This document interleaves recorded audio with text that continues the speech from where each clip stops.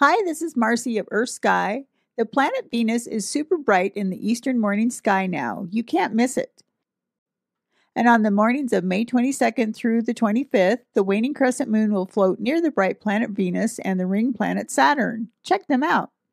And on May 22nd, Venus and the moon will certainly catch your eye. And notice that the lit portion of the moon will point to the planet Saturn.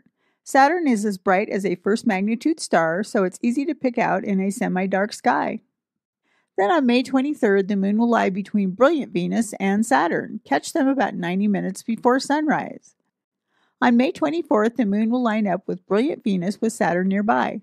Look for them about 75 minutes before sunrise. Then on May 25th, the slender waning crescent moon is low on the horizon with brilliant Venus nearby. Look for them about an hour before sunrise. Can you still spot Saturn higher in the brightening sky? And after the moon has moved on, keep an eye on Venus. It will be at its greatest distance from the sun in the morning sky for 2025 on the morning of June 1st, and that's UTC time. Venus will be visible in the morning sky through November. Then it won't be visible as it races toward its superior conjunction when it passes behind the sun in early 2026.